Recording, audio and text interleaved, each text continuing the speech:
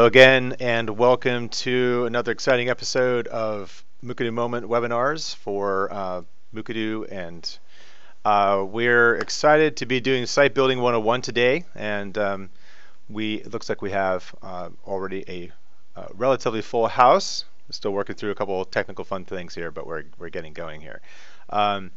And special session today, it's going to be 2 hours long. 1 second. Thanks for that. We are Kelly. Hi. Michael. Tyler. Hello. So then back, helping with the overall informatics and technical requirements. We're having rain here in California for the first time, maybe this year, so it's confusing everything. Anyway, so today we're covering Site Building 101. It's really great. We're going to have a 2-hour session to talk through and work through actually building out a Mukurtu site. And then a little bit of change of the schedule. In 2 weeks, we're going to go through kind of the review of everything that's been happening, all the exciting things in the world of Mukurtu, and give a preview of our plans for 2015. So we hope you'll join us for that. And then a little bit later, on the 17th of December, we're going to go through a full Mukurtu 2.0 debut of progress, which will be really exciting. So we hope you can join us for that too. We are planning to do a full season 2, and we're starting to work through ideas for that. So if you have ideas for sessions you'd like us to do, different types of formats, we want to hear about it. We also are going to introduce office hours starting 2 weeks, holidays next week. So an open hour, at least every week, where you can come in and we can just wrap on things. So once again, as usual, I'd like to give a great thank yous out to the funders and supporters, the various developers who have been helping to make Mukurtu real over the last years, and of course all the different organizations and everyone here on the call, etc., who's part of the overall growing Mukurtu community. So thank you very much. The list continues to grow. I think we just are about to cross our 500th organization or individual in the Mukurtu program, so it's very exciting. This number has grown quite a bit. Just a couple of points as usual. We are recording this session so that we can share it, and there's a chat box which you've already gotten to use to do the technical fun. So by all means, any questions you have, just put them on in there, and Tyler or we will acknowledge them and make sure that your questions are heard. This is supposed to be a dialogue. So by all means, and there is a raise hands function. You can tap on and try that either way. You can also tweet us at Team Coda, any way you want to communicate with us, and we're good. So at this point, are there any questions?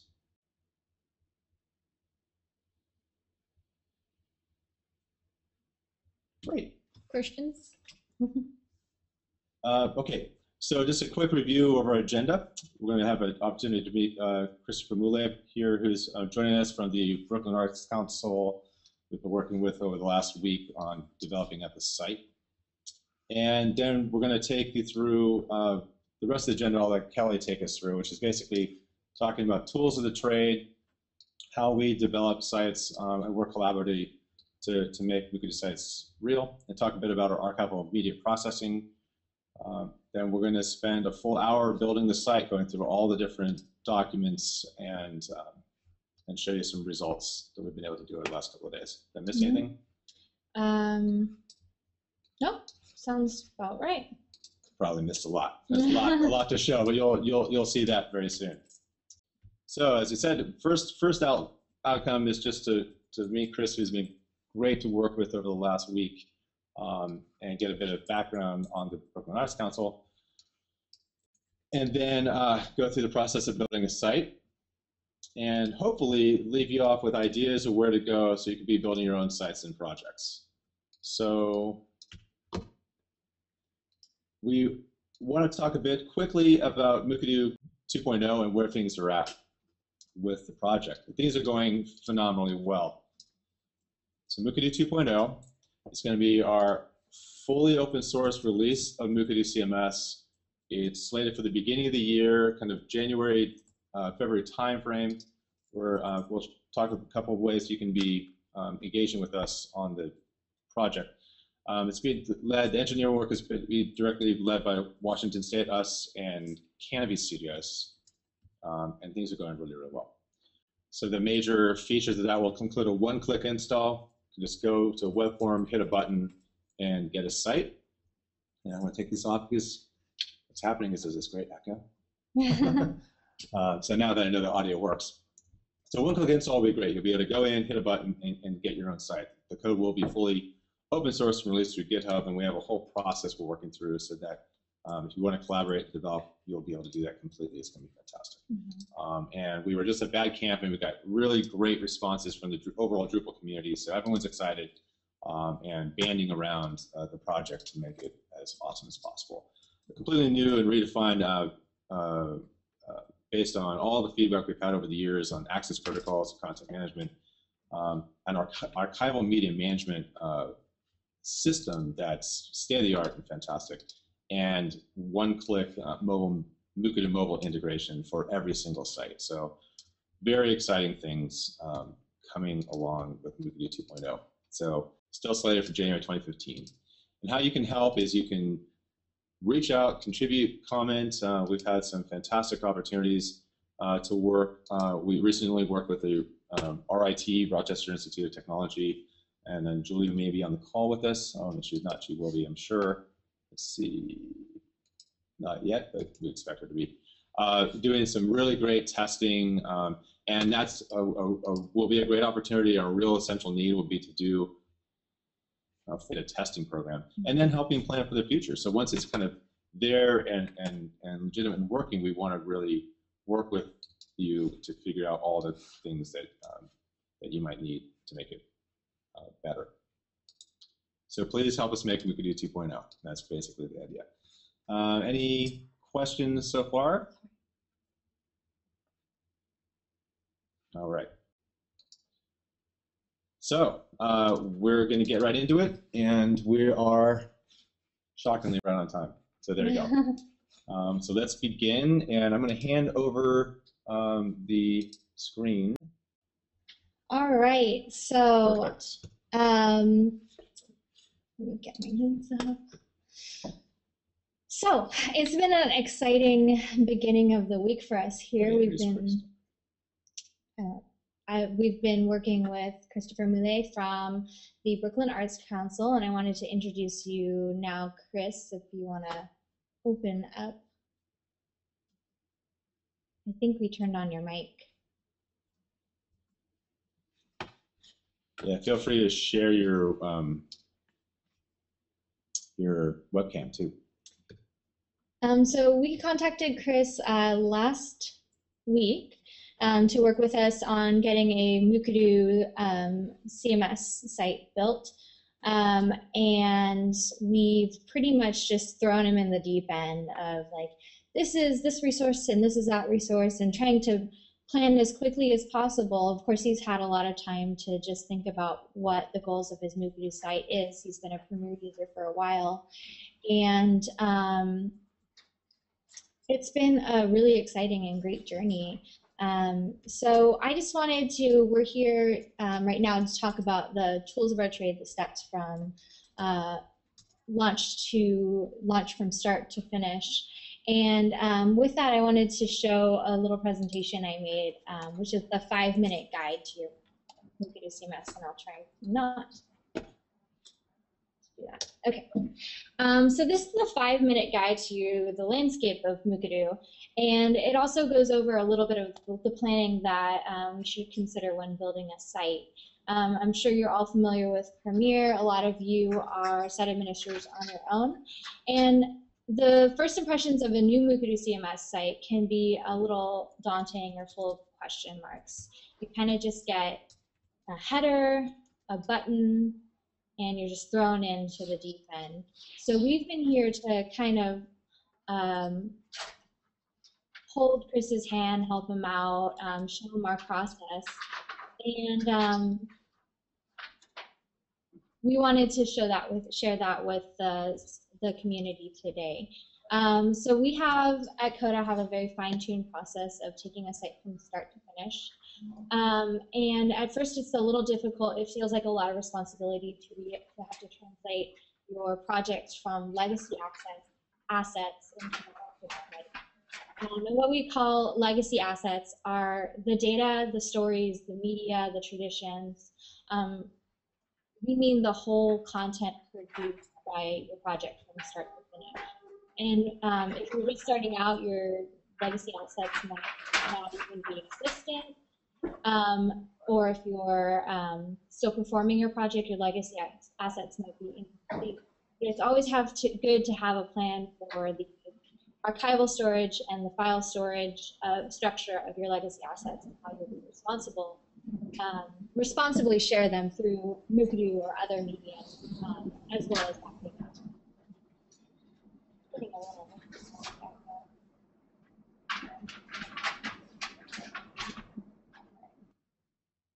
So let me go back to this first slide here.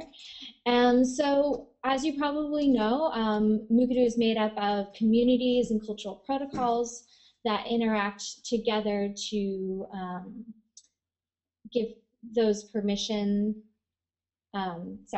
give your site audience permission to share or view cultural heritage items. The cultural heritage items, or the digital heritage items, are the big picture, and that's the story, the narrative, the description that goes with the media, which is the content and the visual aesthetic of your site. And then we have the categories, and categories are the what. So what will users want to view when they go into your site? And you can think of different users. So some of them will be parts of your communities, or if you have an outreach program, you might also be sharing with the public as well. But it's really up to yourself, your project's needs, and how you set up the site. So that ties in with having a purpose and having a plan. And we'll go deeper into that. All right. So the communities and the cultural protocols are what makes Mukurtu unique. And as some of you might know, there's 3 levels of sharing for each community or cultural protocol. The communities are the who. So the communities are who the content is about or for. And you can make your communities open so that everyone can view them. Users and visitors can see anything, any digital heritage item posted within an open community. And then you could also make it community or strict community. So community is registered users who have been invited into the community can see items. And a strict community is really to be used for when multiple communities and protocols intersect. So a strict community can be used to trump all other things, like these are digital heritage items and these are the people who are sharing these digital heritage items who really just want to share them within their tighter group. Is there a limit to how many communities you can have? There is no limit to how many communities or how many cultural protocols you have. So you can make them, I do recommend starting out broad with the wider communities that you're impacting, and then creating the protocols for how. So every once in a while you'll come across an item that really just should be shared with 1 or 2 people. And you can create a cultural protocol for that because only those users will be able to see those cultural protocols. It doesn't affect the overall usability of your site. Cool. So I tried to make a screen of the mixing and matching that could happen with some of your communities and protocols in action. So we have Buddy, who's a member of Community A, which is the open community. Actually, it's easier to, I'm going to escape the presentation mode and look at it like this so that we can see what the sharing settings we've put on our communities are. So Buddy is a member of Community A. Lisa is a member of Community B, which has the community sharing protocol on it. Che is a member of Community A and Cultural Protocol A, and Sharon is a site visitor, so she doesn't have a login and she has no affiliations. So the mixing and matching, if we were to put just Community A, which is that open community, on a digital heritage item, all 4 of these users would be able to see this because it is an open item and no other communities are interacting on it. But then if we add a community tag like Community B on it, or community group on it, we notice that Sharon can no longer view it. That's because it's being shared with registered users who are members of both Community A or Community B. So Buddy can see it even though he's not a member of the Community B, and Lisa and Shay can see it because they are members of Community B. So this is a kind of, Community B sets the either or community sharing protocol. So that whichever communities you put on your item, all of them can see them. And then we see an item with only Community B on it. And I think I misspoke last. I said Shay was a member of Community B, but he's not. He's a member of Community A.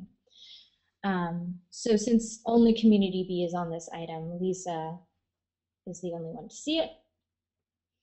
But when we see a strict sharing cultural protocol or a strict sharing community on an item, it overrides any of the visibility of the other communities or protocols on the item. So Che is the only member of Cultural Protocol A, and since Cultural Protocol A is a strict community and it's on this item, he is the only one who can see it. So that's it. That's the primer, and really, you know, this is what really makes Mukurtu CMS kind of unique as a content management system, but it's also the hardest thing to really define and explain. The easiest way to think about this is just to clarify, when you think about your own content and the users who are going to be accessing it and the various kind of terms that would be used that are just in practice within the communities, this all of a sudden makes a whole lot of sense, you know. And so all of us who are part of the organization at the Center for Digital Archaeology can see and move through each room, but you know, I have an office and there's certain stuff that I only have access to, and Kelly has her desk and the same kind of thing. So it starts mystical, and as you build more and more content, it starts to clarify itself really fast. So this presentation is also public on the web. So we'll go over later how to reference this presentation if you find it helpful to view these items. And then the categories. Categories are what your users will expect to find when they visit your site. So I recommend a broad and finite set of terms. Between 10 and 20 seems to be a really sweet spot for categories, because if you have more than 20, it kind of just gets muddled down and users can be, it can be a little overbearing to find what you need. But if you have a number of stories, events, art practices, people, or places, then you're setting it up where a user can go and find, you know, a festival that they attended last year, or a story about their grandmother, or some, maybe even contribute some media from an event that took place. So, sorry, my mouse is very sensitive. So that's kind of the idea of the categories.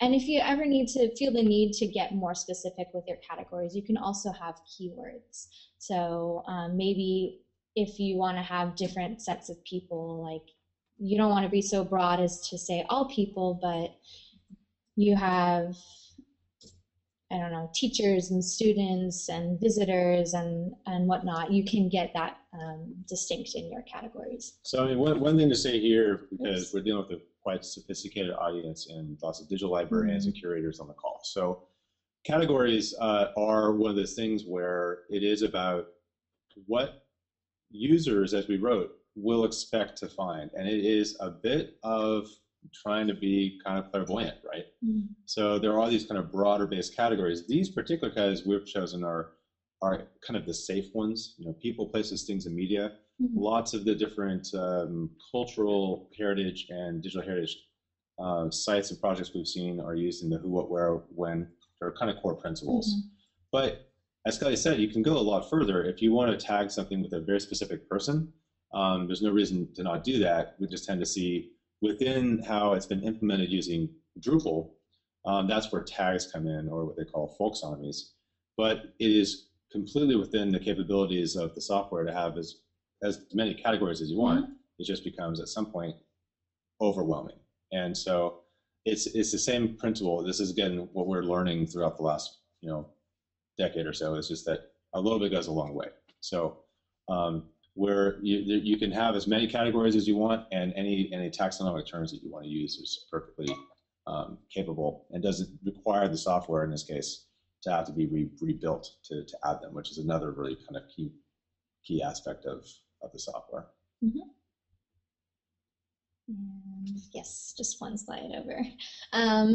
And then we start thinking about media.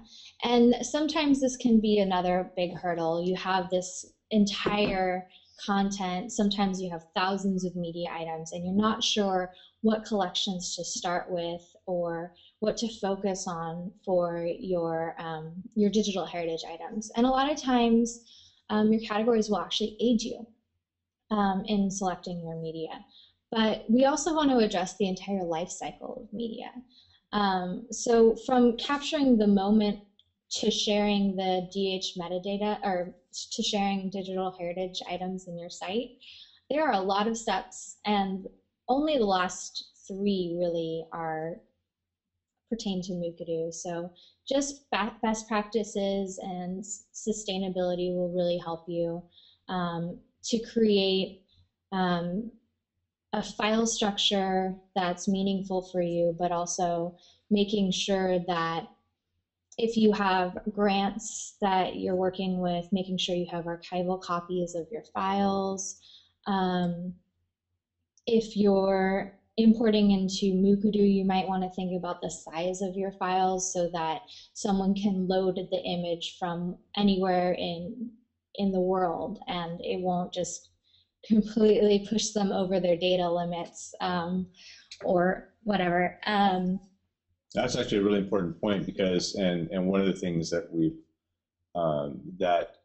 we're trying to address in Mukurtu 2.0 is the ability then to have an archival quality item. So a quick example would be an archival TIFF file from a Canon 6D will be about 119 or 130 megabytes for that one file. But with a good workflow as we're describing here, we can actually make a representation of that item that's perfectly suited for the web, that has all the embedded metadata, that refers to that original item, that can weigh 800K and still be full resolution on the screen. So that a lot of that stuff, the heavy lifting has to be done using external processes. There are web ways of doing that, and we're hoping to be able to leverage those again when we have 2.0. So that's exciting. And so once you have your representatives chosen, you can then start either working with them directly within the software Mukurtu, or staging your batches for import. And if you have a lot of items and you're already familiar with Mukurtu, playing with batch importing can be tricky, but in the end, learning it really well is going to pay off hours of your life back. I'm just telling you, the mirror canning Soccer project, I'm sure we've shown it before. It was 20,000 images, and we didn't start importing those images until a week before our soft launch. And that would be 6 months after processing. Yeah, so really the processing was all for the moment of import. And then when you kind of get the import down, it's really fulfilling just to see hundreds of items at a time just populating your site. And that's what we did last night with Chris's site. Not hundreds, but we got a good sampling, and we'll go through that in a moment. So then adding the media to your site and importing digital heritage metadata. And for the batch import, it is just a spreadsheet, but there are required fields that need to look exactly as they look in your site. So I've just kind of put some sample items. So if your list of communities are community A, community B, you have to make sure that they're written exactly as the term would be in your site. Same with cultural protocols and categories. And then also with media, because you're going to be putting those media files into your site, and you have to tell the batch importer what file to pull into what digital heritage item. So every single line in your digital heritage spreadsheet is going to be a single digital heritage item. And you can think maybe you want to batch based on what your categories are. So today I'm just going to batch all of the events that happened in 2014. That's a really good way to scope your batches for import. And then you have a list of every single event that happened in 2014. You have a single line for each one, and then you can continue to fill out the metadata for those. So one more quick thing here. We did a training here on Friday here at CODA on the whole archival image and workflow, and that was a 2-hour training. It could have gone on for a whole day. Batch import is something we definitely want to do a full immersive training on. The only reason we're pausing on that right now is because it's all about to change with Mukurtu 2.0, meaning that the actual objects, the digital objects that are being added, will include, as it says here, event 001R, which is representation plus.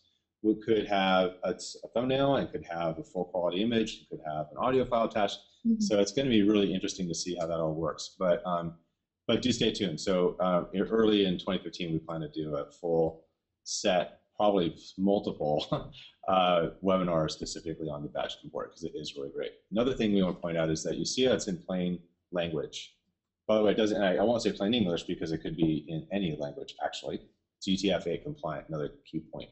But it is in plain language because that was the most sought after feature for the overall Mukurtu community internationally. There are fancy ways of doing this using feeds and other technical approaches, which are also going to be achievable in 2.0.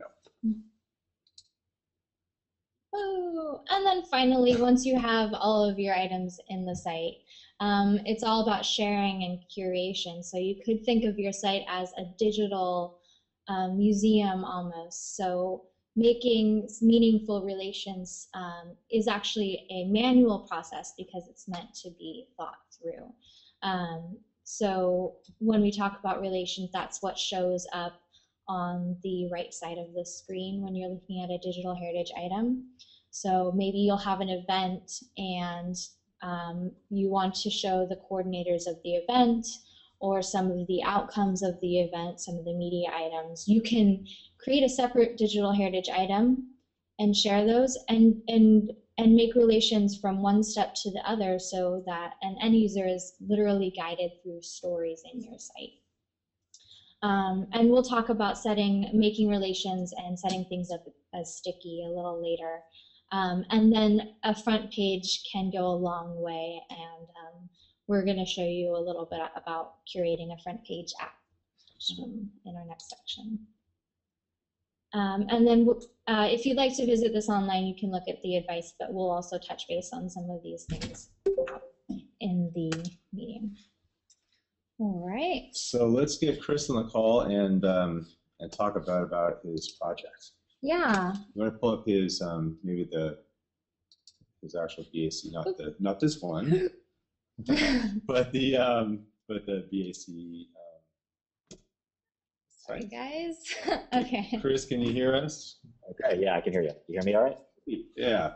Okay. Apparently, GoToMeeting doesn't want 15 people to share their webcams at the same time, so it's blocking it, which is unfortunate. We're still learning GoToMeeting. That'll be also part of our season 2 trainings, I'm sure. So welcome. Thank you. Thank you. I just want to say thanks to Kelly and Michael for incorporating me in this process. So I'll just explain a bit about where I'm coming from. I'm sure a lot of users come from different angles with this product. So again, my name is Christopher Mulé, and I work for the Brooklyn Arts Council as a folklorist. So I am considered the regional county folklorist for Brooklyn. New York State, we have about 30 folklorists throughout the state. And it's been that way since the mid-'70s. And our job is to present, preserve, and document cultural traditions and try to keep traditional arts practices going, whether that's through public programming, documentation and preservation, or apprenticeships. So, so I've been here for about 7 months in Brooklyn, but before that I've been in Staten Island. So you'll see some of overlap of Staten Island in the site that these guys put together. So just to give you an idea of what a folklorist would want to do with this, in sort of the folk arts or folklore and ethnomusicology, but more folklorist, there's a long history of archiving, and usually putting that material in a place like the Traditional Archives of Indiana or the Library of Congress, which are all great things. In the academic fields, that's very important. But when you're someone that works for the public, I'm actually, some of my salary is paid by the state, so it's public money. The question becomes, what are we to do with these archival materials? And not only that, how can they be relevant to the communities we work with? Now, as someone that works for an arts council, it's not only important, I think, to have these materials available for the communities in a very, in a more monitored way, but it's also material that can be used to raise funds. Part of our job at an arts council, most arts councils, is to give grants, to help facilitate grants. So where I'm coming from is sort of, how do I work with my materials? Now, if you would see me, I'd show you, when I walked into my job, the last folklorist was there for 18 years. There was someone there that was there for 10 years. So I'm looking right now at a box of DVDs, reel-to-reels, and they tell an interesting story of, the Giglio feast that's been going on for 125 years in a place like Williamsburg, Brooklyn, a neighborhood that's really changing, becoming the hipster capital of the world. But the story that we can tell through these archives is important, not just to the broader community, but to the people that are of that heritage. So my interest is to not only sort of give access to these communities in a way that's ethical for them, because it is a fear that people have when you show up with a camera. It's no longer someone walking around with, the Alan Lomax Presto machine that's in back of a truck, where it just seems like he's doing magic. Everyone's got a camera, and the internet is ubiquitous. So to be able to offer something, an interface where communities can build on materials and see materials, is really important. There's a Lomax story of how he went to the Caribbean and recorded some traditional musicians, but then took his speakers, as the back of a truck, and blared the music back to the musicians, to the community, and they were asking, who is that? And it was them that he recorded. For them to hear themselves was so important, and that's what I see happening with having the access to these materials. It can really show these communities something about themselves, and in a framework that's really ethical. So that's why I like the Mukurtu process. But as I said, we're sort of in this new era of born digital materials that I'm collecting. I'm also inheriting an archive, but that needs to be digitized. But more importantly, I'm interested in the repatriation of the materials, but also not just throwing this stuff up there, but making communities part of this process of reviewing the material, adding content to it, telling stories about stories in a way that's comfortable for them. And I think this would be just a great tool for not only my position, but for the entire community. And we work with a bunch of archivists or archives throughout the state that are also in this position, that have this material but don't necessarily know what to do with it, and feel that the regular archive, the usual archive model is just not enough for them. So that's pretty much how I'm coming at it, and just super excited to learn more about seeing this go from Excel spreadsheet to an actual live thing. So Yeah. Well, that was fantastic, and thank you again. And for everyone else who's on the call, if these kind of concepts that Christopher just outlined resonate with you, we'd love to hear about it. So please write in the chat, so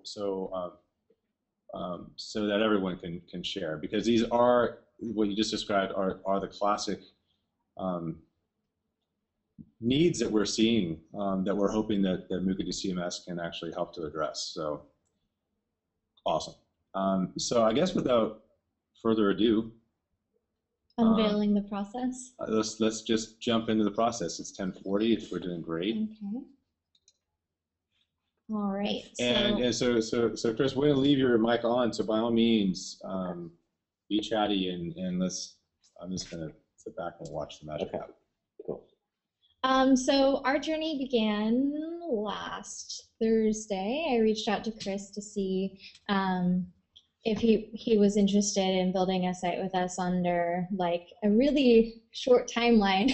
I'm like, it's going to be rigorous, and we're going to ask you a bunch of things that you've just totally been up to the challenge. And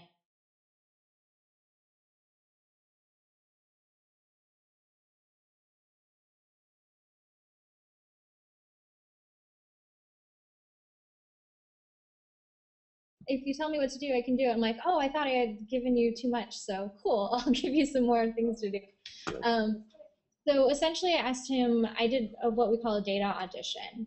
And we talked about some of the purpose and project scope in an email, and got some of, what are your short-term goals, your long-term goals, the basics, what's your project name, target audience, etc. And I won't show too much on this because it was an email, private email, but I translated that into the product requirements and functional specifications template.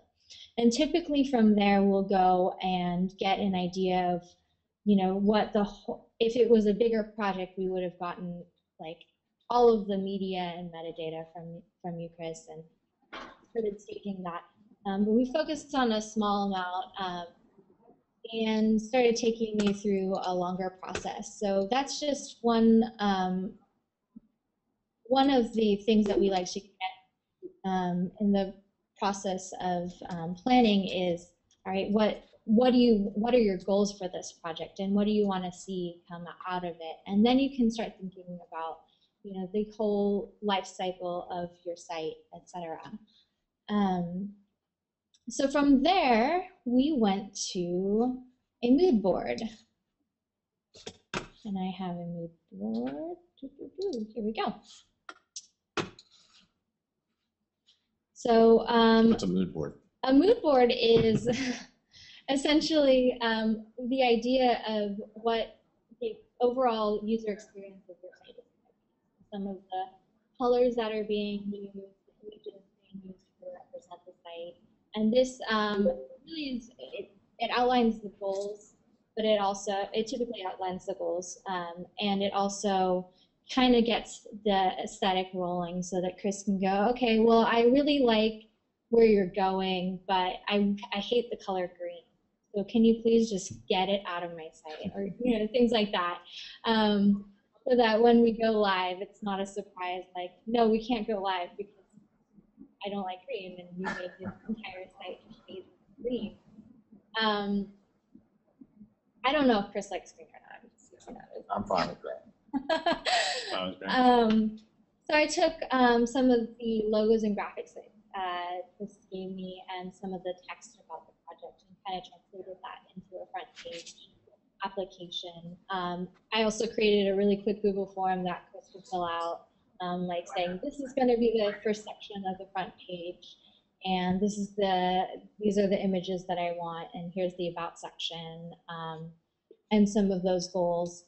And I translated that into our content list. So here is item number 2, our content list. So the content list just kind of lays out the front page one by one. So what's going to be on the menu, the logo, an about section, some projects, and an entrance. So first we start with the showcase, and that's 4 carousel items. And typically we would make these, probably give these some text to invite the user to interact with the carousel. So the first one might be visit the sweetest, or check out the sweetest song project from 2014. Mm-hmm. And et cetera, through all of these projects that are beautifully displayed through these images. And then we have an about block with some text about the general project. And then block 3 I kind of pulled out. It's just a carousel feeding some of the projects of the site, and a footer, because we do need to give attribution to our partners, our team, our sponsors. That's super important, especially when you're putting a public site online. Even if all the content is private, the sponsors want to be given homage. Yeah. Typically this is the first step, but at the same time as I'm doing this, I'm building the actual page that it's going to be. So these are screenshots, of course, of the front page. But it kind of gives, it lays out kind of an environment where Chris could go in and write a comment saying, this is actually Staten Island Art Council, or Council spelled CIL versus SEL. Yeah. The document begins as kind of as a brain dump, and then gets tighter and tighter and tighter until it finally becomes a build document.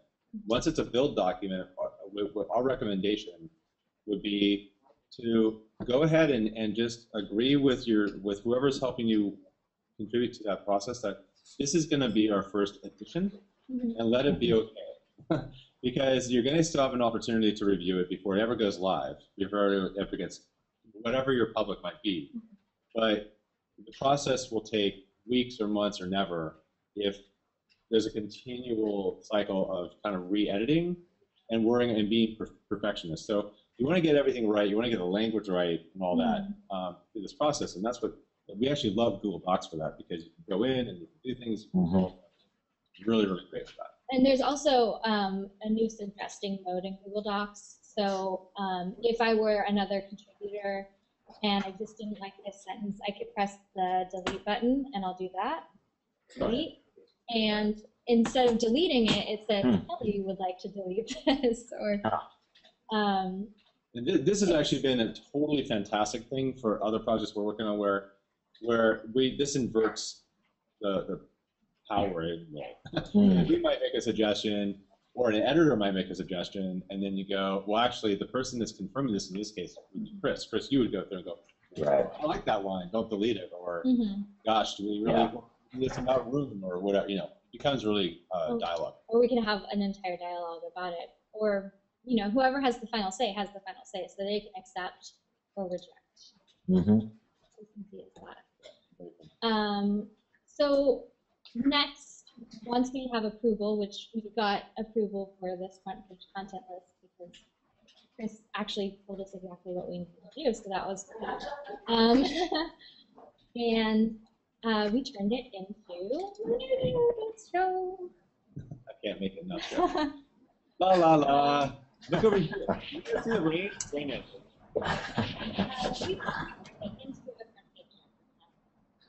So this worked because we hadn't had the link set up for any of these items. We just click on them, and each one of them actually just takes to about the project.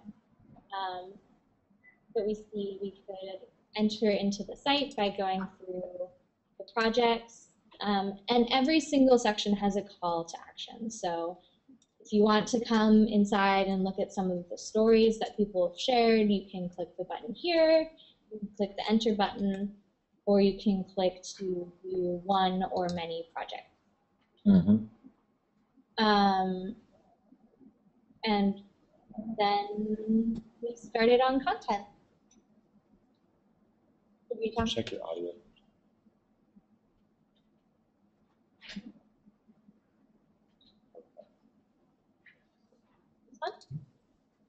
Does it sound okay, everyone? Yeah. Okay.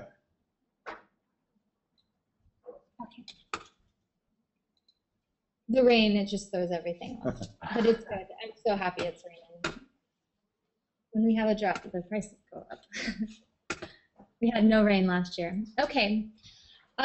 So then we started kind of playing in the site, and I wanted to direct you all to the URL here. The URL says dev-mukurtu 523. And that's because all hosted sites are actually 3 environments. So I'm going to pull the back end here. This is the disclaimer we say, sorry, geek alert, but it is an important thing for you all to know, because one of the things that's really important about how we've designed this with these really fantastic folks at Pantheon is by having 3 different environments, your content is always safe because it's in this production environment, but you can still play with things, and that's what development environment is. So we did this all on the development side to kind of get it all staged and set up and play with things. You can add communities or protocols and switch users and test them. And actually, I'm going to log out and log back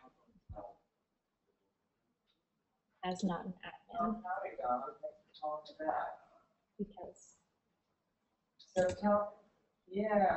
I'll just add that that was really helpful for me to go into that dev environment, you know, and because I did, I mean, you guys witnessed it. I did sort of play with, you know, different categories and, you know, different communities and sort of move things around. It sort of helped me think about it, I think. I know. Yeah, that's a great point, because we tend to think of the dev environment in the kind of true pure software form, where it's the environment where you test new modules, but it's also a really great place to test out categories and protocols and do that without it having to be live on your site. You know, there's nothing more disruptive and distracting than having the site change before your eyes, all the time. Yeah. So that's another great finding of this process. Thank you. Yeah. And then when you're ready and you feel comfortable, we can push it to test and to live, which is what we did last night. Also, I think an important point, what you're seeing here, and this is also worthy of its own probably, but when we say we are doing this, the whole point of Mukurtu on mukurtu.net is this is actually your environment. You get a dev test and live environment, and you can do all these things yourself. So you don't want to, we're happy to help, but it is something that once the site is committed to a project, it is totally yours. We're kicked out unless you invite us back in, and we're here to help if we can. Yeah, and then we also really, really strongly recommend that once you're comfortable using adding content, adding control protocols, once you're comfortable with that process, go to live. Do things live, because the dev environment really is supposed to be, there are different environments for different people. The dev environment is for the people who are pushing the code. And if you have a Pantheon hosted site, the sandboxes we still do make sure that your site is running. So we'll log in and do a commit. Yesterday we had some updates to the core code and push them through and just make sure in testing, visit the testing site, make sure nothing's broken, like maybe an update messed up all of the groups or whatever, and then push it to live for you. But we'll always tell you if we're going to go. We don't just, what's in the site today? And similarly, if you have your own IT folks doing this, that's the kind of dialogue you want to be having with them. Definitely. To say, what is your protocol for when changes are going to be made, when are commits going to be made?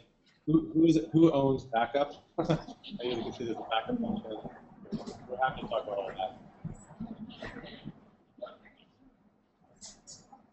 Okay, and then we'll talk about, I guess, do we want to do the batch or the content? Okay.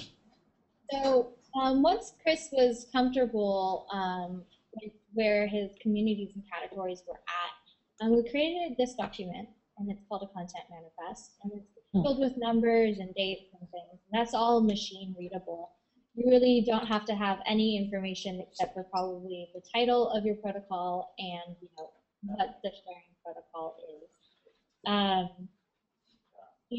these were all just automatically exported from the site. On the flip side of things, you can stage all of your protocols in here and your communities in here and then create them in your site. It's however you're comfortable doing that sort of a thing. This is kind of a reference so that if people are batching content into the site, they have, okay, what are my protocols? And it's very clear, okay, this is an open protocol.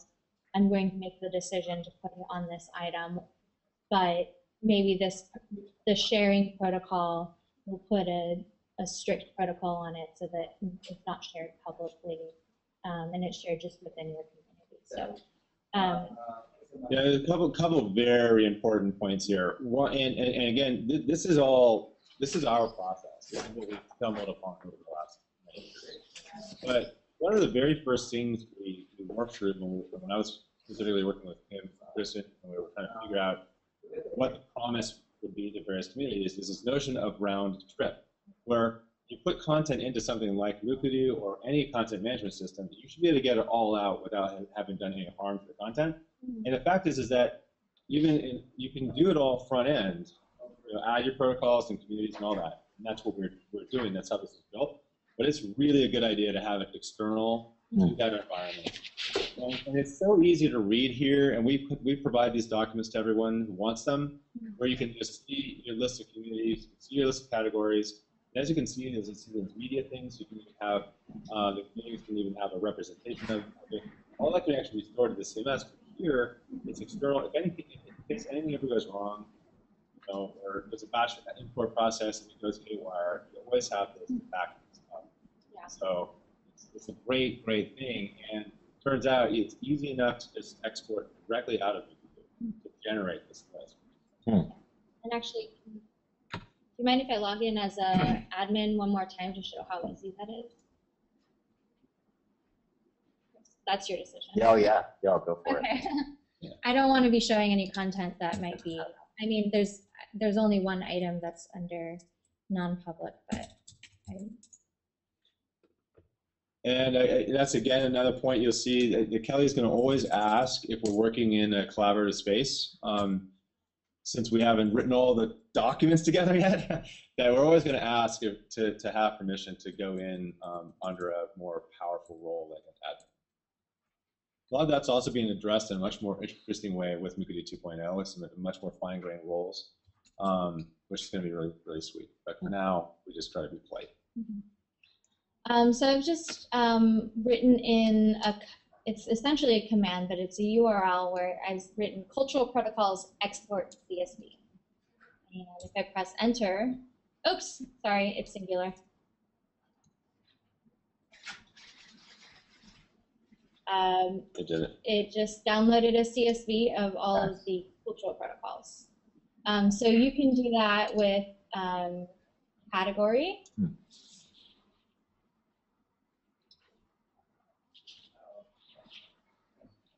And this can only be done by an admin, which is why I logged out and logged back in again. And whichever terms you want to export. And then you could also, on the flip side, if you were going from dev to live, you could import them into your live environment. There's one thing I need to do is delete, it enters a row above, so I just delete that row. Yeah. So you can make changes to that and then upload it, import You it. totally can. I mean, can you show on the dashboard real quick on the site? Go to the dashboard. Again, this is going to be changing soon, but you'll see in that down here this whole managed content, and there's beyond that there's these steps of add media, import many cultural protocols, communities, visitors, categories. Those steps, and that is the batch process that feeds off of these documents. So if it's already been added and there is that unique identifier, it will update. If there isn't a unique identifier, it's going to add it. which is all. Yeah. And step one is always add media, because if you have a media in your CSV and it's not in the site, none of these have media items. But if you have media in your CSV for an item and it's not actually in the site, then this gives an error. It will import the nodes, but it won't import the media, obviously. Right. So this order does matter of add media first, and then the protocols, and then communities, and then the users. Which makes sense, right? I mean, if I'm going to have a user, I want to have the user be part of a particular community. It has to exist. If I want the community to be represented by a particular piece of media to exist. So again, all that we can show, and we'll have time to go through any of that stuff in greater detail a little bit later. And then finally, we have our import sheets. So this is where we stage our batch imports. You can take any source and turn it into a template, but when it gets imported into the site, it has to follow the Mukurtu template. To get a Mukurtu CSV template, you can go into your dashboard, import digital heritage metadata, and there's a link to download a template in there. And zoom in, it's right there. And that'll just download a CSV that you can use to put in all of the metadata you could possibly want to put in to those items. One thing, if you get the template from us, we include a mapping sheet. And the mapping sheet is just like an example of what's required with instructions on how to use it. So the UUID field, and it's actually, I'm still cleaning up from a long time ago. I named it UUID, but it's actually GUID. That's what it's called in the thing. Yeah. These documents are spectacular. They're not just a bunch of spreadsheets, but they're actually spreadsheets that do stuff. They take a lot of the pain of translating from any source. So in this case, Christopher had sources of content, just one source document, and then they effectively, through a lot of Kelly's effort, magically translate that into beautiful code that then can just be imported directly. And that's how the Canistock Route project, for example, was built. Yeah. So you don't have to be a coder or a programmer or know a whole bunch about spreadsheets to take advantage of this, and that's another one of the key points. Yes, so we'll notice that this is Christopher's source, and he just, most of the fields actually matched up very nicely, but we do have a couple of extra fields that are not metadata for that Mukurtu sees as metadata fields. So we have column G, the project initiative, column S, the art form, and column AF, the neighborhood. So, if you have those additional fields or fields that don't quite match up to what Mukurtu calls them, the mapping sheet comes in handy, because you can say, like, when I say language or when I say art form, what I really mean is these are going to be categories, so then you can get everything set up in the terminology that you feel is comfortable for yourself. And then you go into a template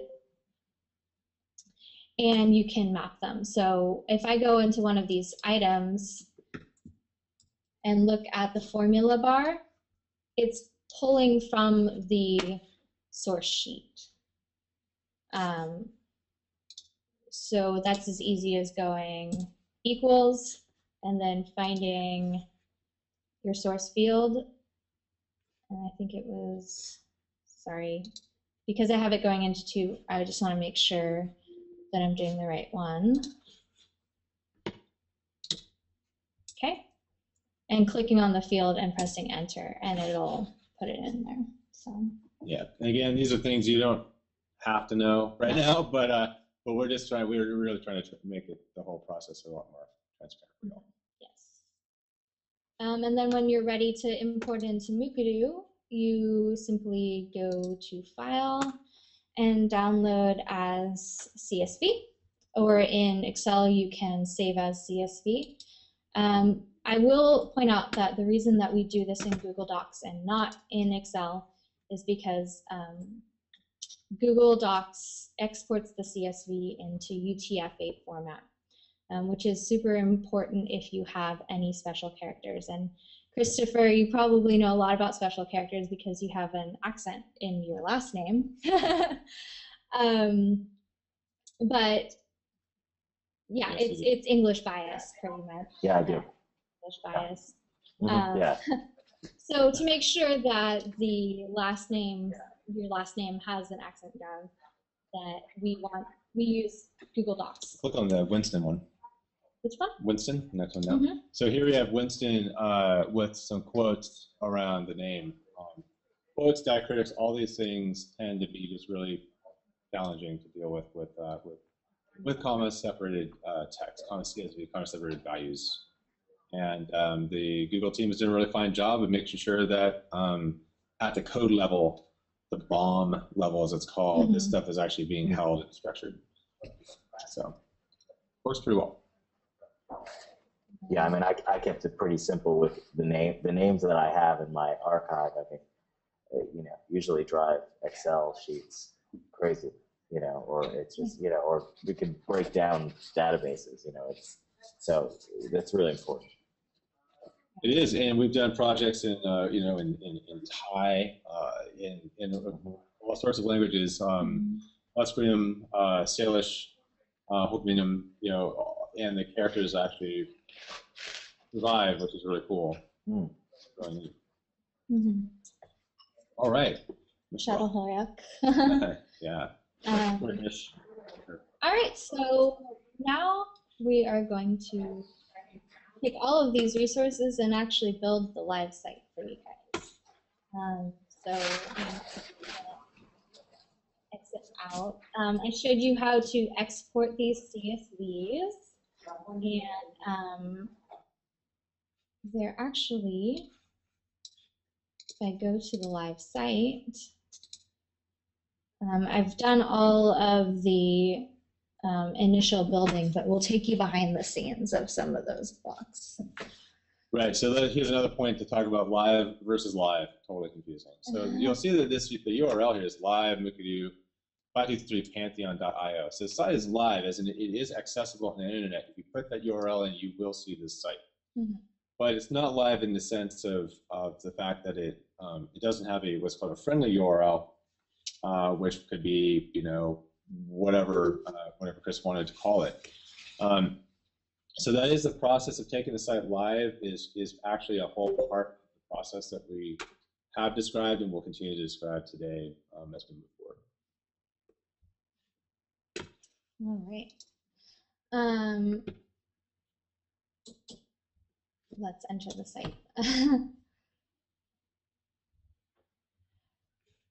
So I had set up these projects within the site before importing the batches, just because I found a lot of Christopher's projects and initiatives tied into, or items tied into the same sorts of general set of projects. So we created a cultural protocol called projects that was just a general open cultural protocol.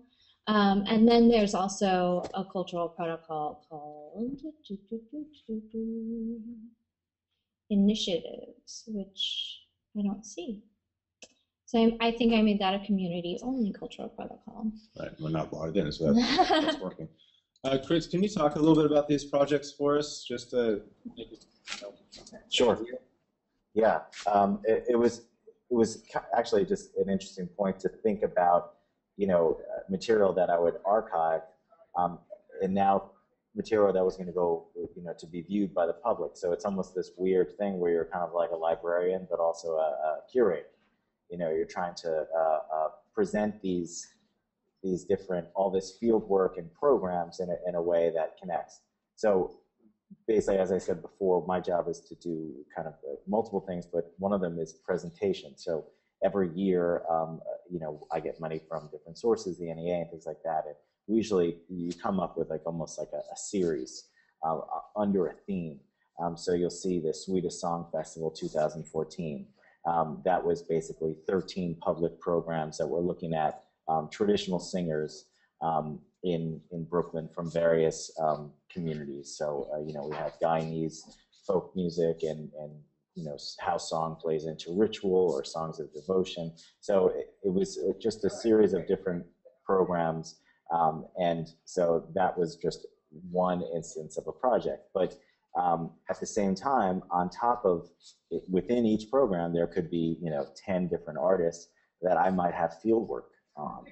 For example, the Guyanese singer J.G. Hopkins. So here I was able to put some material of him performing, but also able to add some fieldwork interviews that I had with him on top of that.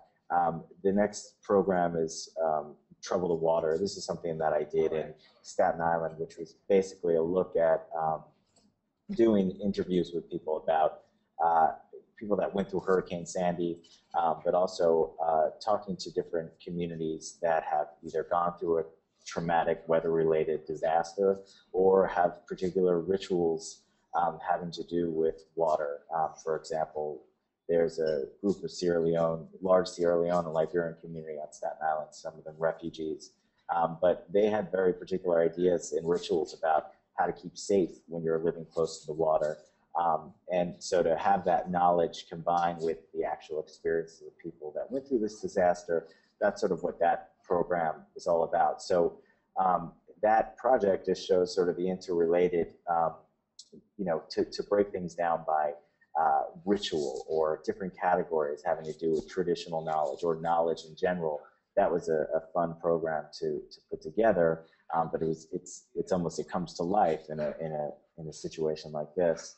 The Place Matters project is something that is sponsored by a place called City Lore, and what they do is they work with the public sector folklorists throughout the city to focus on place, to focus on neighborhoods. New York City is so neighborhood centric. So, you know, we don't necessarily, some people will think in terms of, oh, I'm part of the Guyanese community, but a lot of times people will just say, I live in Flatbush, or I live in, you know, Bay Ridge, or so.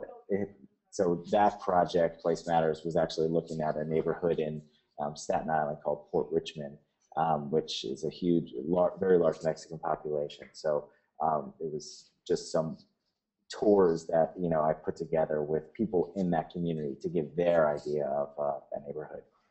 So yeah, that's and then the fun thing was to put together that 9/11 memorial project that was on the bottom. I sort of wanted to include that because that's an example of me kind of digging into the archive here at Brooklyn Arts Council. This is a 10-year project that my predecessor, Kay Turner, put together. So she did a series of exhibits and every year did a program that commemorated or dealt with memorializing the tragedy of 9/11, whether it's through photo exhibits.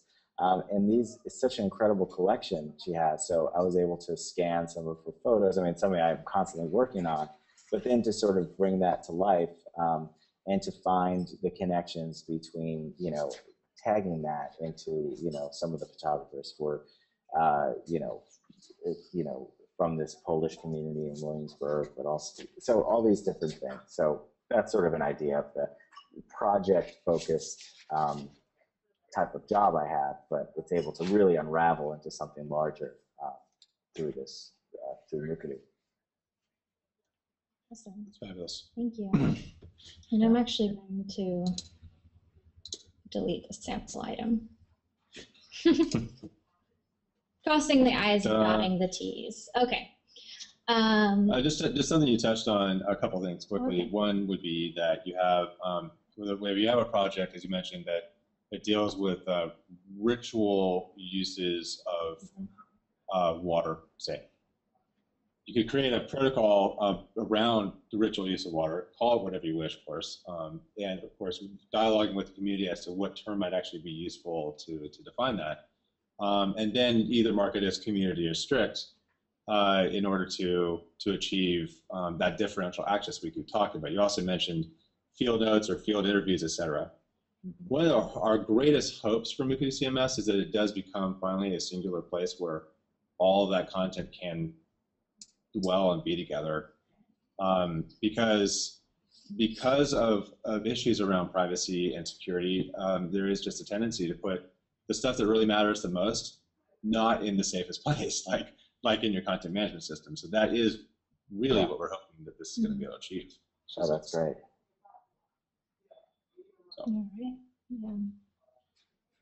right.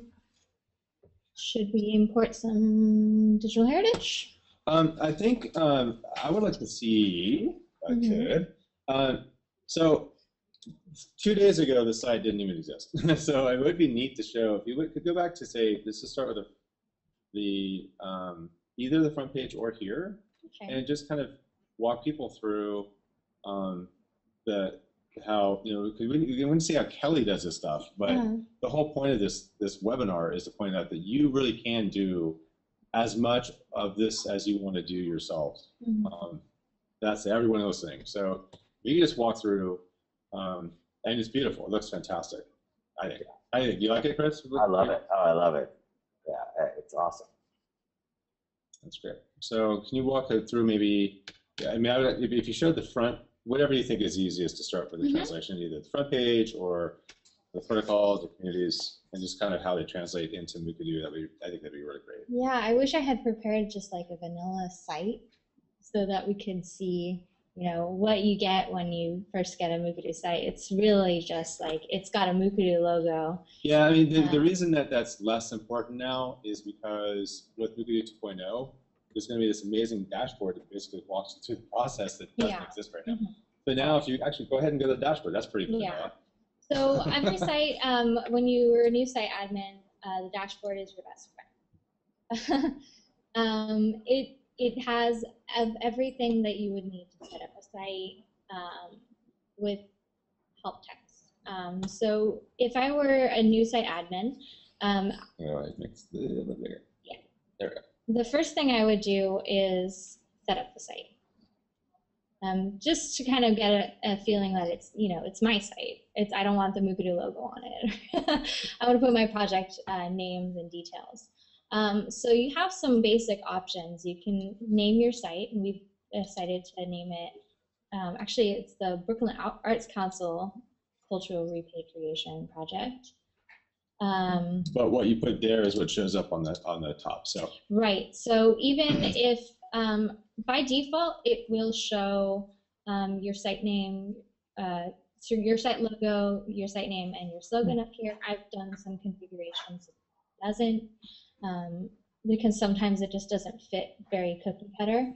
But it will always show it in this top tab here. Yeah. So it says Cultural Repatriation Project in very small letters. And this is actually a really great point, and why, since we have the time, that's why it's good to walk through this stuff. So whatever you call your site is what should you turn on the Google robots. It's what Google is going to find. It's what the search engines are going to find.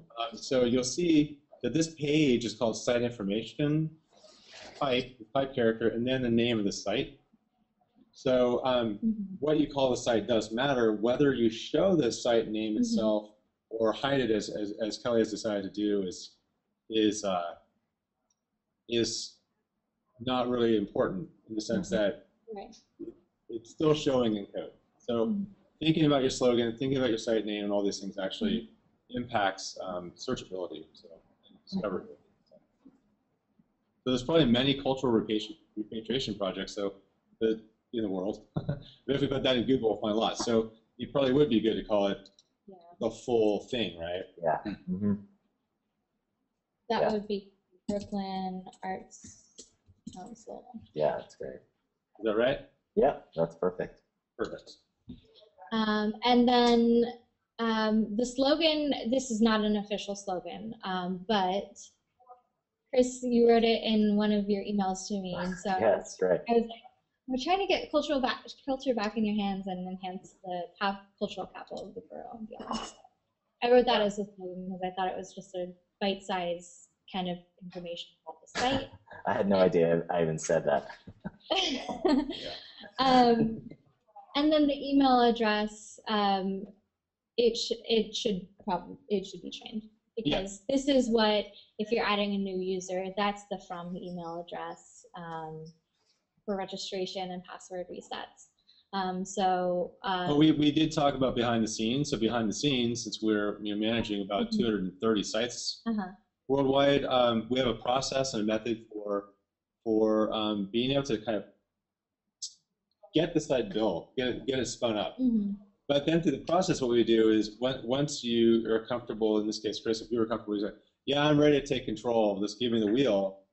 We just change that URL to any URL of choice. One thing I can say from experience is we tend to not recommend putting a personal URL, email in here, just because roles may change. And in case you inherited a job from somebody else, probably we could have be site admin at BAC or something like this. Right, yeah.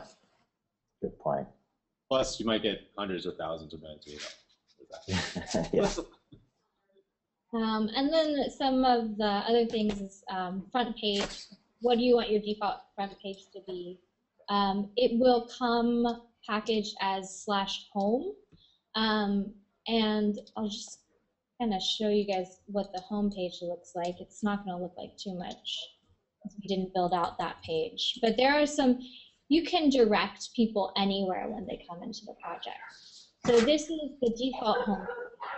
And if we were to curate some items that we wanted to put on the home page, we could. But since we haven't done that, it just says no. That was the thing that content is pushed to the front page. We'll show you an example of that. Yeah. Okay. So let's say I wanted to feature place matters on the front page. You okay with that? Yeah. Do it. So we would go into this item and click edit. And all the way at the bottom, past all of the metadata fields, more site-specific fields. The last one being publishing options. So we have just basic published, so that means is it up on the site or is it not up on the site? If you're still working on curating a digital heritage item, you could easily just select not published. And then we have promoted to front page as another option. So that's and putting it featured on that home page. And then the next option is sticky. And sticky and promoted are two different. Sticky means that when we're looking at browse, it's going to go to the top of the lists. And promoted means that it'll just show up on that front page. So I'll select both and talk about each one and press save to make sure the edits have been updated. So first, sticky. So if we're talking about sticky, and we're going just back to the general browse page, we've noticed that this place matters has moved from the third object to the first object. And that's because we made it sticky.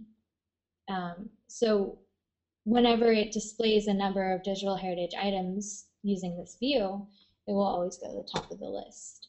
I mean, this is great because you can set a sort order. So the sort order for your browse might be set by alphabetical by title or by last added.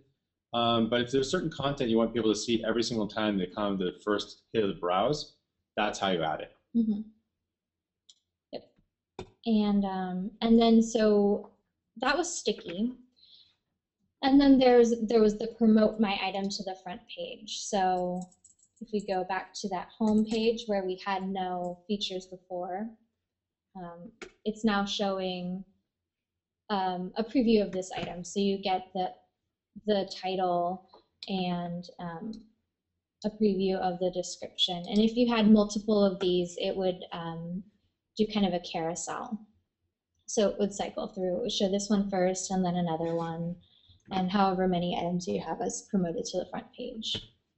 But instead of having this page as our home page, we decided to set it to the front page app. And I'm going to go into that next since it seems relevant. You could also change your error pages. That's not recommended unless you have done it before, you know exactly what you're doing. But we could easily go to the Node 6 page. And we see that this is an access denied page. So what if we wanted to put a picture or something in that page? We could, or edit the text, we could edit it. Yeah, so you know, access denied is pretty blunt. Yeah. So you might want to say, hey, you found a page that, you know, has particular protocols attached to it or whatever. You could really truly name this anything you want, and you can have a picture, and you can have an email. You might have somebody come to your support page, or phone number, whatever you want. So yeah, it's pretty cool. It's pretty nice. Yeah. But I would not change the destinations, because unless you really know what you're doing, I would just edit the page that's already provided if you feel the need to do so. They're pretty standard in Drupal, which is the code underneath Mukurtu. So that's the right answer for sure. Okay. So we'll save the changes, and we'll notice that the site name has updated up here. It says Site Information Brooklyn Arts Council Cultural Repatriation Project. And then I'll allow you to change your email address. So let's talk about where we've put as the default front page. So anytime somebody puts in this URL, or once it's more friendly, anytime someone puts in a friendly URL, it's going to go to the front app and open that up. This is to remind everyone. All right, sorry, Chris, I'm going to mute you one more time, but Sure. just let us know.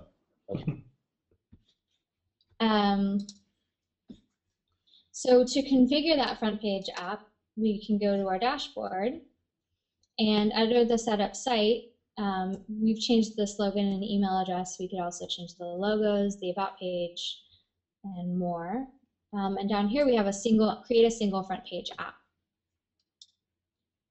And this is where I could go to edit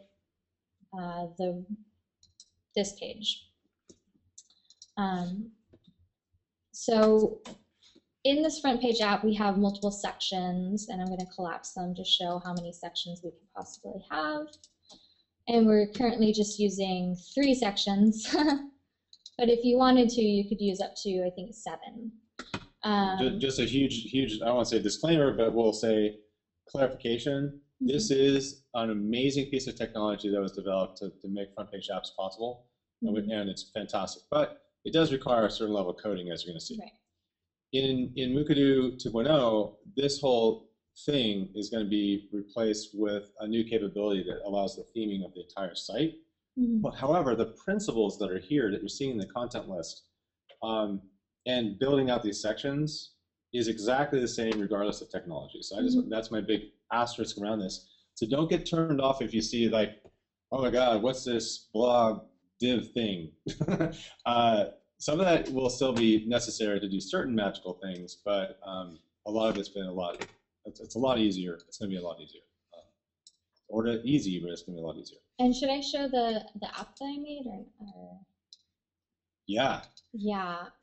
So Chris decided everything that would go on this front page. I just coded it. And we had him fill out, let me pull it up over here, and I'll bring it into the main screen. So Kelly's pulling up a form that she built, a form that you can fill out, and we're going to make some form of this available to you. So you can just go in and just say, all right, well, what do you want to have on your front page? Fill out this form, and it actually provides either to us or to you or your dev team exactly what you need to actually build out the whole front page. Yeah. Which is, I just think is amazing. So nice job. Oops, sorry. So yeah, when we presented this to Christopher, who's been our guinea pig for this forum, we asked, okay, what type of menu would you like? With Premiere, I figured out how to put these nice little icons on the menu. So you could have decided to have those menu icons or just text only. So you select one or the other. And then, okay, for your first section, what would you like? And we've chosen a multiple image carousel to go there, and this is the premiere site as an example, but we've created a multiple image carousel here. I added this logo only because I wanted to make the distinction between Brooklyn Arts Council, who funds and does all the coordination for this project, and the actual project itself. So we did want to have the Brooklyn Arts Council logo in the top corner, but also reference this in the site. So we continue. We've chosen a front page carousel.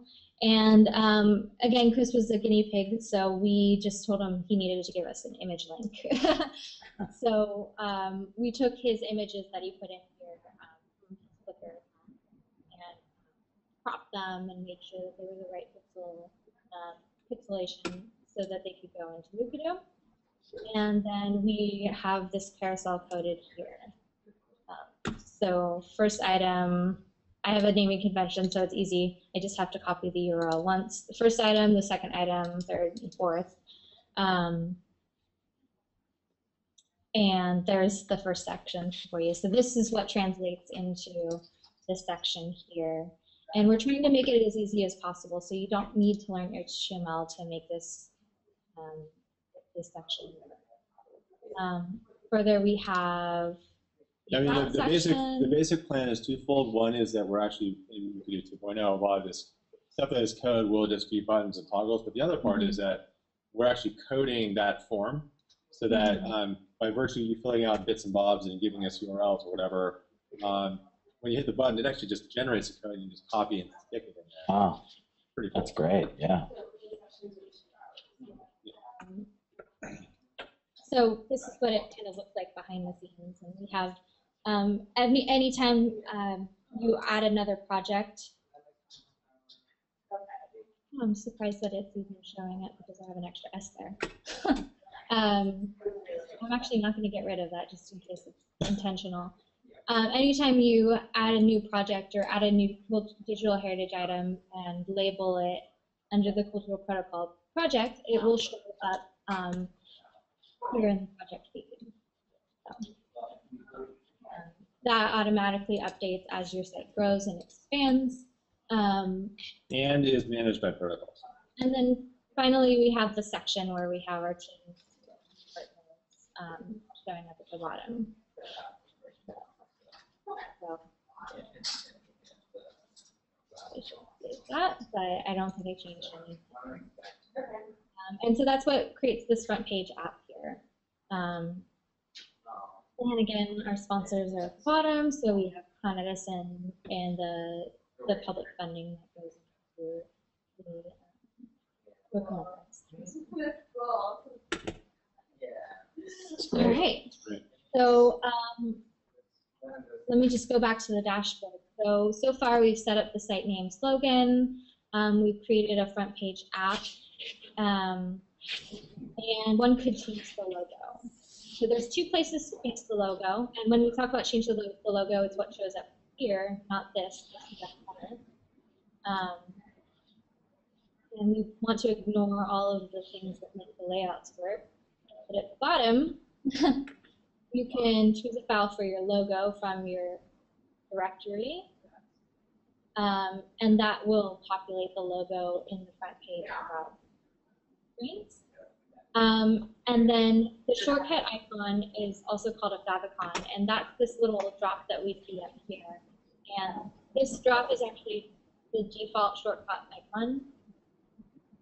So I could uncheck that and upload a file. There's really easy ways to create favicons. They have to be very, very, very small, low pixel icons. And usually I just like Google create, favicon generator. There we go. I like there's one called favicon, I think it's favicon ICOC generator, that one.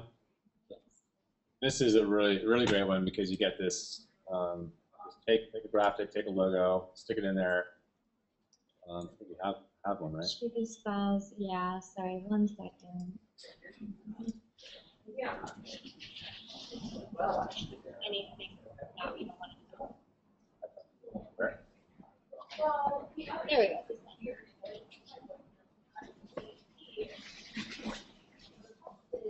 Keep dimensions, upload. All right, and we can see it here, and we can also see preview here, and it actually looks pretty good. Every once in a while, it'll jumble up, like if you have a circle, it kind of makes it weird, but I could, you know, take a color and add a color. Yeah, but it's fine, and I'm just going to download it and take it over to here.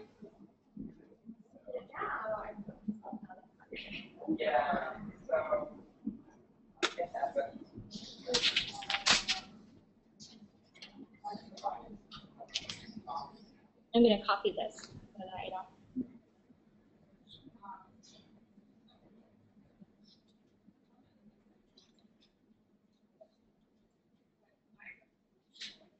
It's not going to show up because we're not on the front page or browse. But then we go to the dashboard to change the logo on all other site pages. And it's essentially the same process. We've set up the logo and unchecked the default.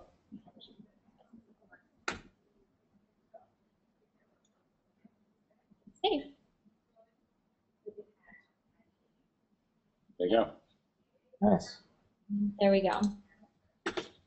So we would do that with the logo, etc. I've also changed the link color. There's a color scheme that we can adjust. I do want to note that change is not recommended for 3 of the 4 options, but we can change the tint color. And I've just done that to match the Brooklyn Arts Council logo, which is a similar orange to the color that we already have by default, but it's a little different, and I changed that. But one could, you know, make it fuchsia. And I won't save those changes because that will hurt our eyes. Yeah, we've worked with some organizations that have very specific color patterns for cultural reasons, and there's no reason you can actually tune the color to match precisely the Pantone color, for example, converting it to those same.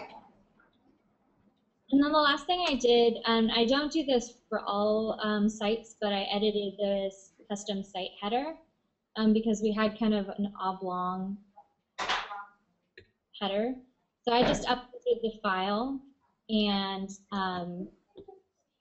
in this is just a general text field, so I could put just text in here if I wanted to, but click the image button, and one could put their image URL and set the dimensions.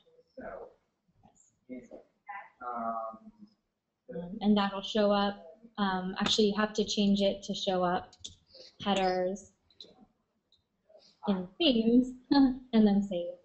Yeah, so this is still stuff as it is now, and this stuff will be changing. Much more fluid process in 2.0. Not too hard, but a little bit tricky, and that's why this training is so important.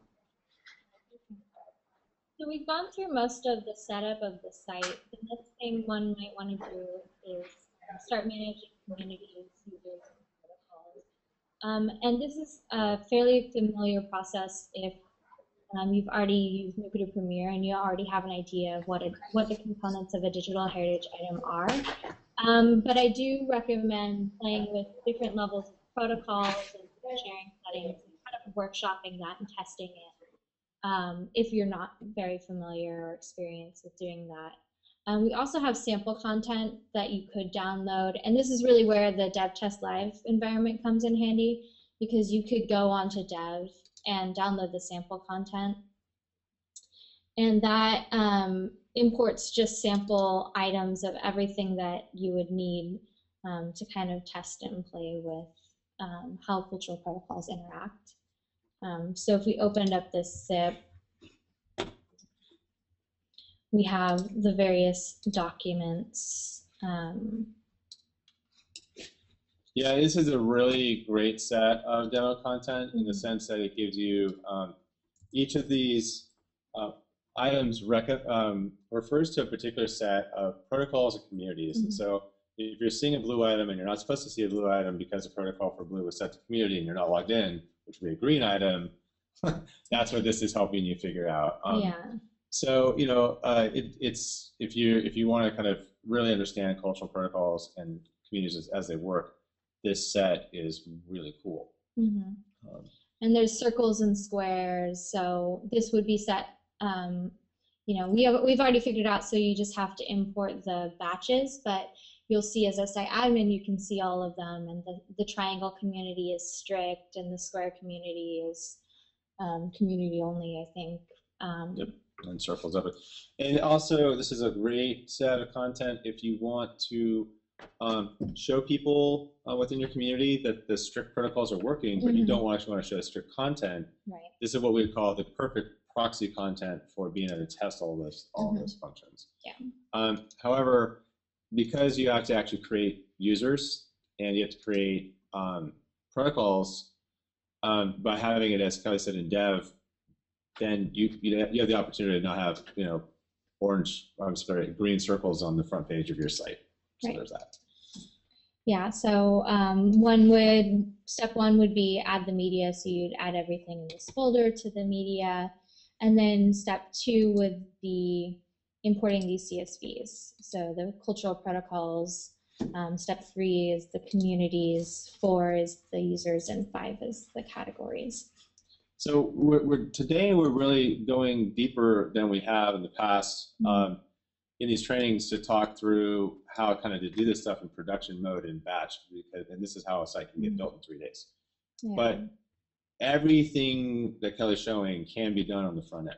So you can, of course, you can add users. You just log in as admin, and you can go in and you can create users, and they can have their different roles, and then you can add media items on the front end. You can add the digital heritage items. So all that can be done on front end. And there are contexts where actually it could be faster.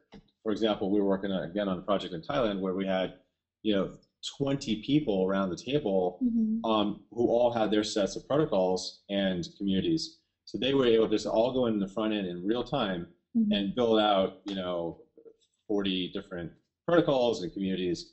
It was pretty amazing. So there are advantages and disadvantages to both, and that's why we provide both options. Yeah. Well, why don't you, given the time, what we import the digital heritage items? Yeah. Do you have more to add?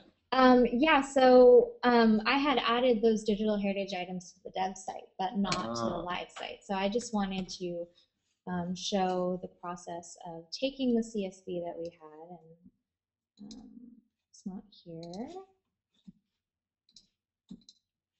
Nope. I think I closed. Here we go. Taking these CSVs that we have already staged, and of course we downloaded them, so I'm not going to download them again, and importing them into the site. And it's a fairly simple process once you have it down. So first, as I said earlier, you want to add the media. So batch add media files. And this will bring you a box, and it does say drag files here, but if I drag the files there, they don't show up. So that's a 1.5 bug. That's a known bug of 1.5. Yeah. So I'm just going to take half off screen. I can't do half off screen. Okay, I'll find. You can take it off screen. The media that I want to add. Okay, and I'm going to bring this back on screen to show the size limits. So you might notice I have MP4s. And movies. I've created movies out of some of the audio files. We have various representation formats, and the way that I distinguish between the original and the representation is I add a _R to the original file name. Usually, I was doing this last night, and I put them all in one folder that's very clear. It's what's going into Mukurtu, and we'll just select those all and open. And it's going to give me a number of errors saying that the file is too large. That's one of the limitations of 1.5 is that you can't actually put in files that are larger than 100 megabytes. So I'm gonna. And that part of it has to do with the fact that we're running these sites with the courtesy and generosity of Pantheon as a partner. And if we let you put a terabyte of content up, we'd actually have to pay a lot of money to handle that. But that limitation is going to be released with 2.0, which will be really fun. But in the case for now, I typically will add those video or audio files to Vimeo or SoundCloud. That way it's being hosted in a different environment. And there's various privacy settings and protocols you can use in those particular sites that will help you to keep the content actually yours. So you might put on within the reasons, as we know, of the terms of service. But for content where it has been agreed upon by the community that they can have that, or for content that is already hosted on some form of social media tool, that is a great advantage for basically getting around this. Okay, so we have these multiple files, and this is just a confirmation screen that they've been uploaded correctly. They will get their metadata from the images if you've embedded any metadata, but this gives you an opportunity to add a caption if you'd like.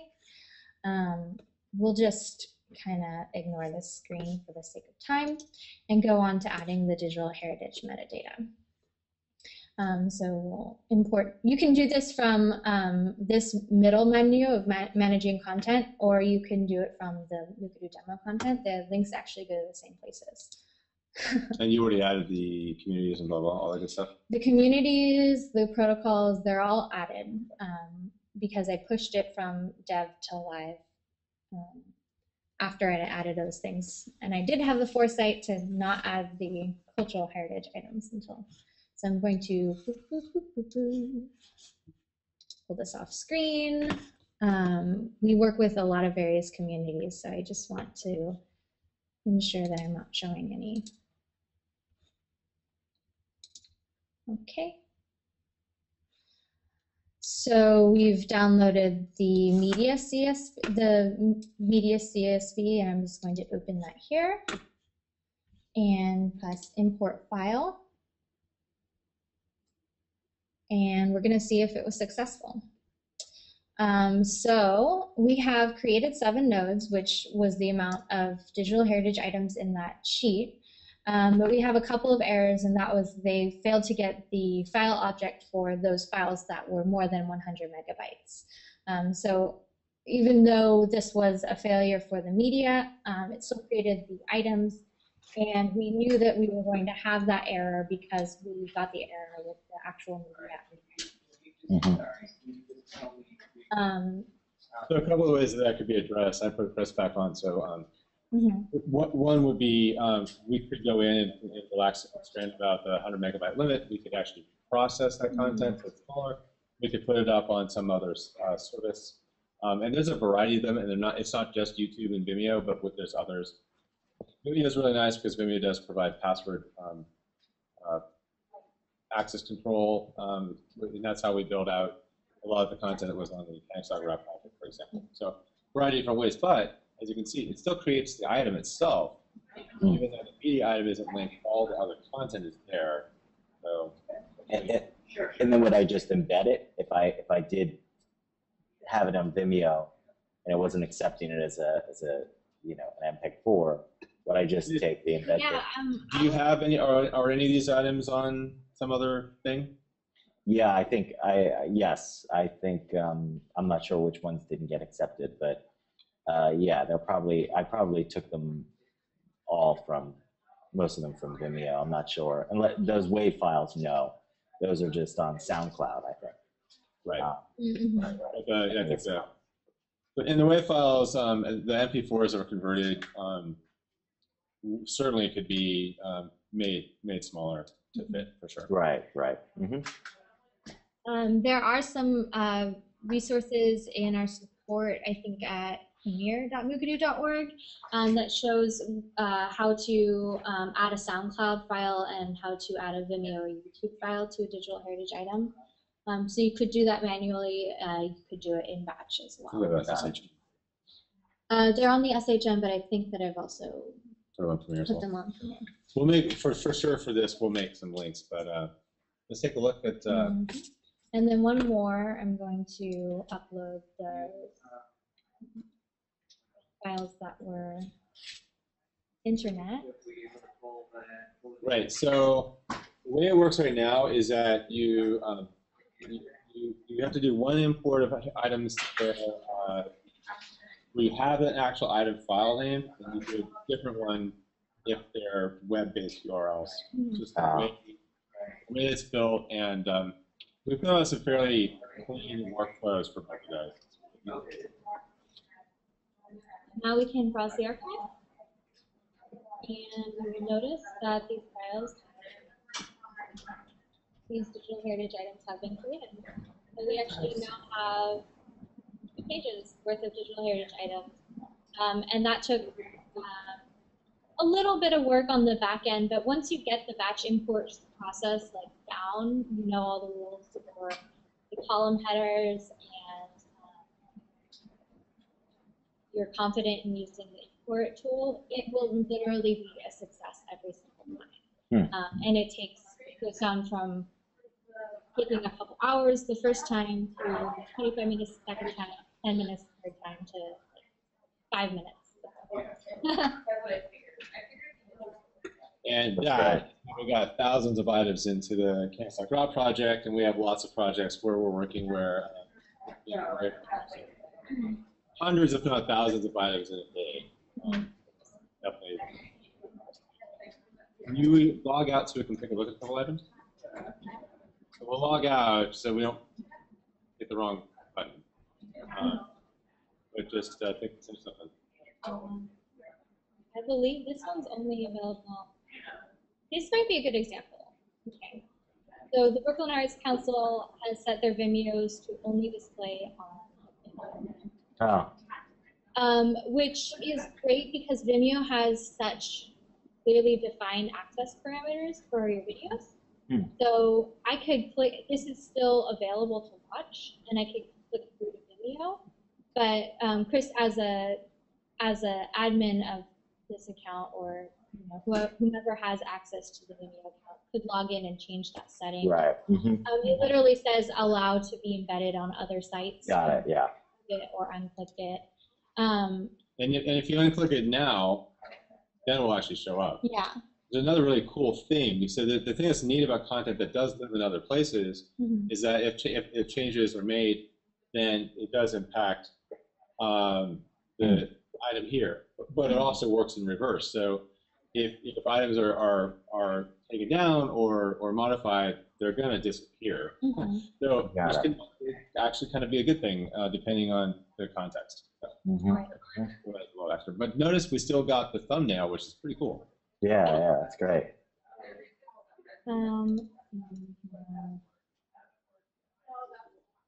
There we go. So this item was successfully embedded. And we got the description, a really rich cultural narrative. One could log in or register to post comments. We could turn anonymous registration off. And if we wanted to see everything that had to do with Mexico, for instance, it takes us to the community page. Space in place. We can change this to a list view. Right now it's a grid view, but here's one of the WAV files that did successfully get imported, but I did pair it with an image representation. So even though the audio is not there, and if you had it on SoundCloud, you could embed the SoundCloud. Got it. So we've got a couple of minutes left, so why don't we just talk through, Chris, let's talk through what you have, where you might want to see people go, open it up to questions and thoughts, and then, and before we all deal with that, basically, as I said in the outcomes, we just covered a lot in less than 2 hours, but you can see that sites can be built and they can be beautiful in in a matter of days, and the tools that we have been building over the last year, we're totally willing to give to anybody who wants them. So some of the best ways, if you're interested in building sites, is just to get in touch with us, and we'll continue to provide these resources to everyone. So we're here to help. Also, the support pages at support.mukurtu.org, support.mukurtu.net, and everything else. So we'll be making sure we note in the playlist notes today all lead to the same base of information and knowledge, which is really cool. So go in and do sort of these things. And Kelly pointed out that we've actually started to embed right in Premiere examples for how to do things like add SoundCloud or whatever else. And we're at this crossing point where we're turning down how much different help text we're adding within Mukurtu, because it's going to be fairly different. That's just the other part of where we are on the network. So Chris, what's next? Yeah, I have a ton of content that I would love to I would just really like to start putting this into my workflow. And how would you recommend doing that as far as, is it working with that, that Excel spreadsheet and just getting used to batch imports and things like that? I mean, what's the best way to start, adding content or staging content? Yeah, I mean, I would say now you've seen how it's all come, and this is the result. And by the way, I just want to say once again to Kelly, thank you so much. It's gorgeous. Yeah, it's awesome. It also have really beautiful content, by the way. So thank you. Yeah. I would say that given the timing, working through that process of pivoting from working with the sites into digital and awesome, bringing the content back down and building out those sheets, going to be totally worth its weight in gold, totally not a loss of time and effort, and will translate very well into 2.0. Right? Adding a whole bunch of content directly to the site without thinking through that additional step will be less useful. Got it. So we'll in a follow-up meeting we can talk through exactly how to do that. And also before we sign off, I do want to mention the export process. So if we wanted to back up copies of the metadata at any point in time, or copies of the images at any point in time, I could simply select all items on all pages, export items by field. There's some medium steps. This any fields not to include. This is a feature in case the cultural narratives are something you want to keep within your organization, or if it's going outside of your organization, you can be aware of what information you're giving to whomever you're giving this to. We'll just keep everything there. Yeah, if you wanted to not provide the latitude longitude type. This is a great way to build out content very richly, but then toggle off any fields that you don't necessarily want to share, like the library or something.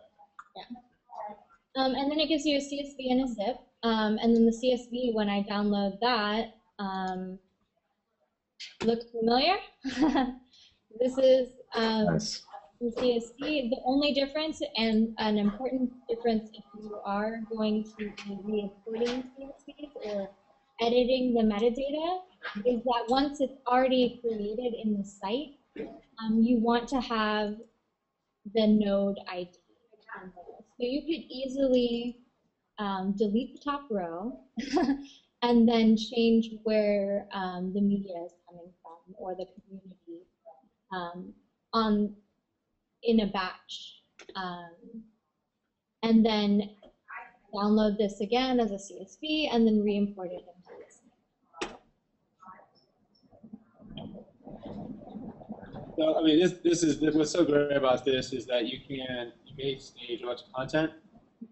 Chris, I'm speaking specifically to you now. Maybe you kind of go back to the community that was working on the Hurricane Sandy stuff and say, hey, check this stuff out. What do you think? They could actually edit it. They could add comments. Nice. And then you can pull all that stuff down, and that's the whole point here. It's pretty sweet. Yeah, I love that. When you download the zip file, you are downloading the original assets, Right. and we've tested that to death. So that's also a really cool thing. So that's great. And then also going back to the importance of embedding information into your media and metadata, that whole life cycle of your images, etc. That all pays off in the end, because Mukurtu preserves the original metadata. So this description is embedded in this item, is brought in, and when we go to see the original item, we see this description is preserved. So when you go to download that again, it'll be there. Nice. Okay, looking at the clock, time does fly. Anyone else are there any questions from anyone? Hope this was a useful journey, and we're here. Like I said, any questions you can ask now, or we'd be happy to hear them afterwards. You're going to be asked to fill out a summary, so maybe you might have some questions there. But by all means, I'm sure we gave you a lot to think about. And great, the Amy Lotus Omar group is asking about loving to learn about the batch upload and mapping to the future. Absolutely. Like I said, we really think we're going to wait until after the first year when we have a much clearer idea of what's happening with 2.0 for that process. However, that said, we did as an internal trial run our whole archival workflow that we've worked out specifically for images and video, and we're definitely going to do kind of an added bonus webinar specifically on that workflow. We're really excited about it. It's pretty cool. So what you just saw, as what Kelly just showed you, a little tiny bit of metadata. Imagine that whole thing on the asset level, completely filled out with phenomenal pretty cool stuff. So with that, we're going to say goodbye for now. Chris will be in touch, I'm sure. Yeah, thank you. Yeah. Thank you, Gretchen, and thank you to everybody. I want to just, again, put out a huge thank you to Chris for all of your effort on giving this great content, working very collaboratively with us, but also to Kelly, who's poured a lot of love into building this. So thank you both. And thank you to everyone who's been listening, and we'll see you next time. Thank you. Guys. All right, thanks.